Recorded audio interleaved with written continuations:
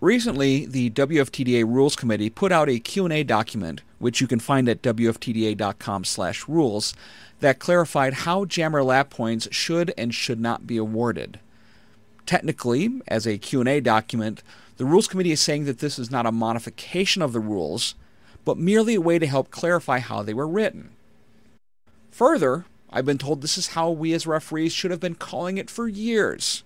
Although I can tell you it certainly hasn't been the case, at least not consistently. And if it hasn't been done consistently, then it's probably a good idea for the Q&A. However, if you haven't been calling it this way already, this can take a bit to wrap your head around. And I admit I'm one of them, so I thought this presentation might be helpful for others, as visual aids might come in handy. This presentation is going to be a little bit different from the others in that it's going to be a lot shorter than the others and a lot more focused on just this one issue. No real background or secondary issues. You will, however, get the usual disclaimers. Before we begin, however, I'd like to give you some fair warning. This presentation is not the official word from the WFTDA or MRDA. I am a Level 4 referee with the WFTDA, but I am not working for them, and this has no official approval from them. I'm just a guy who wants to help out. And like anything that doesn't come with a WFTDA or MRDA seal of approval, take with an appropriate level of salt. In an effort to keep this presentation as correct as possible, I'm including the date that this presentation was recorded. In the event that I need to update the presentation due to something that was clarified or just out and out wrong, this date will change and there will be an update in the changelog that's listed with the presentation on refed.com. The date of this recording is January 14, 2015. There were some visual updates to the diagrams on April 17, 2015. Let's start with the basics. Jammer A completely laps Jammer B. Jammer A scores a jammer lap point. Assuming she has already passed the other 4 opposing blockers, she scores 5 points. So far, nothing has changed. Now, let's put Jammer A on a scoring pass, and Jammer B goes to the penalty box. Assuming Jammer A has passed all 4 opposing blockers while Jammer B is in the box, she gets the jammer's point and scores 5 again. However, and this becomes really important as we go on, this is not a jammer lap point. This is a not on the track, or NOTT, point. Now, how Jammer B leaves the penalty box is going to determine how or if a 5th point could be scored on Jammer A's next scoring pass. Before this clarification, a lot of us went by the actual pass count to determine if there was a future lap point. If Jammer A and B were on their initial pass when Jammer B went to the penalty box, and Jammer A went on 2 additional passes while the other jammer was in the box, we'd see that Jammer A was on pass number 3, and Jammer B was still on her initial pass, and we continue to give not on the track points or lap points based on that. There was some more into that, but I won't go further into that scenario because it's no longer, or never did, depending on who you talk to, applies. The clarification says that once Jammer B exits the penalty box, she is, for all intents and purposes, on the same lap as Jammer A. On the score sheet, Jammer A is still on pass 3 and Jammer B is still on her initial pass, but once Jammer B exits the penalty box, she will not be scored on as a lap point until Jammer A passes her twice. Further, where Jammer B enters the track after exiting the penalty box determines if she's still a not on the track point or not. If Jammer B enters the track behind Jammer A, and Jammer A scores upon an opposing blocker, Jammer B is scored on as a NOTT point. However, if Jammer B enters in front of Jammer A and is stuck in the pack and Jammer A physically passes her, this is not a lap point. She does not get scored upon. She would have to go on another scoring pass and pass Jammer B again to get that lap point. So let's run through the scenario from start to finish. The jam starts, and Jammer B is sent to the penalty box on her initial pass. Jammer A then exits the engagement zone and completes her initial pass.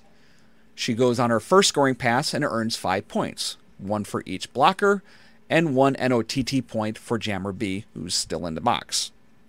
Coming into her second scoring pass, Jammer B exits the box, comes in behind Jammer A, and gets held up in the pack. Jammer A completes her second scoring pass and earns 5 points, 4 for each of her opposing blockers, and a not on the track point for Jammer B. If you think of it this way, it's no different than if a blocker came out of the box behind the jammer on a scoring pass. Jammer A starts her third scoring pass, passing all 4 blockers and Jammer B. But in this case, she scores 4 points. She's only physically passed Jammer B once, so it's not a lap. There's no bonus point involved. As Jammer A goes into her fourth scoring pass, she passes all 4 blockers and Jammer B once again. But this time she's passed Jammer B twice since she left the penalty box, and therefore earns the Jammer lap point and 5 points in total. So far in this scenario, I've talked about Jammer B coming out of the box behind Jammer A.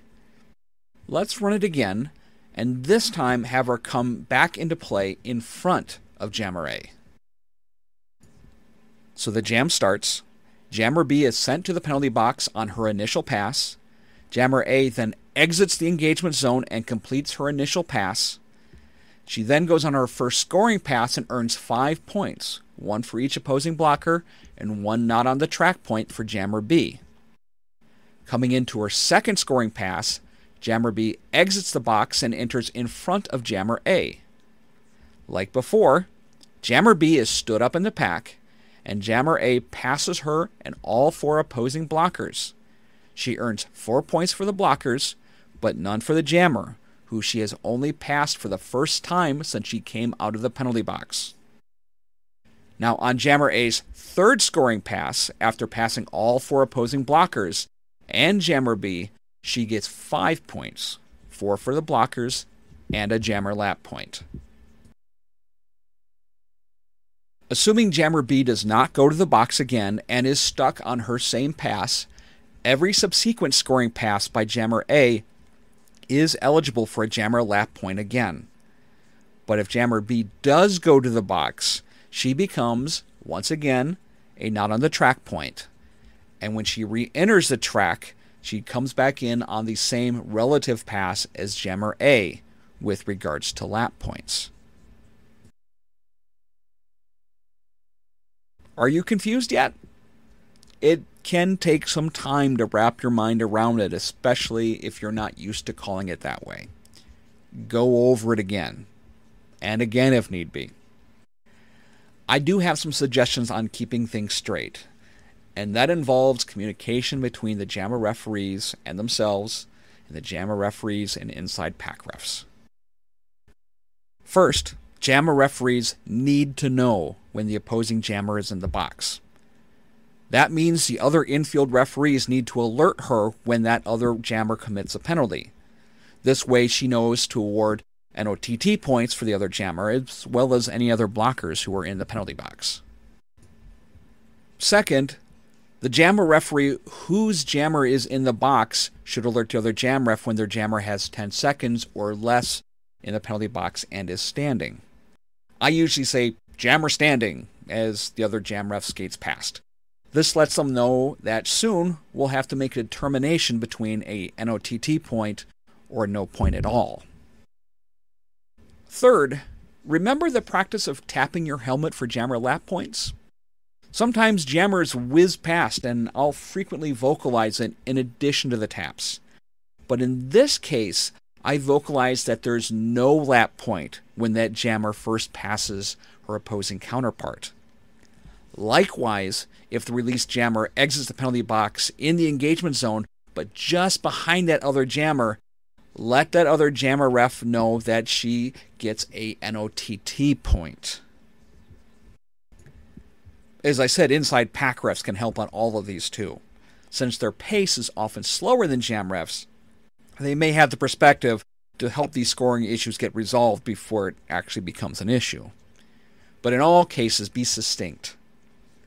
Jammer in the box. Jammer standing. Jammer not point. Not a lap, no point. This may seem overwhelming at first, but I've found that as I've gotten used to it, like so many other things, you, start getting used to it. But this is a situation where communication is critical so we don't accidentally add a point that a team hasn't earned. I'd like to thank Duff Lensgren for permission to use his photographs in this presentation, and Michael Hess for his suggestion of labeling the jammers in all the diagrams. I'd like to thank the Vienna Roller Derby for their permission to use their Ultimate Roller Derby Ubiquitous Magnet Board for this presentation. It can be found at viennarollerderby.org/URDUMB. If you found this presentation helpful, or think it or other presentations at refed.com might be helpful to others, please share this site, but please do not modify it or send it out without appropriate credit for its production. This presentation is licensed under the Creative Commons Attribution Non-Commercial No Derivatives 4.0 International License.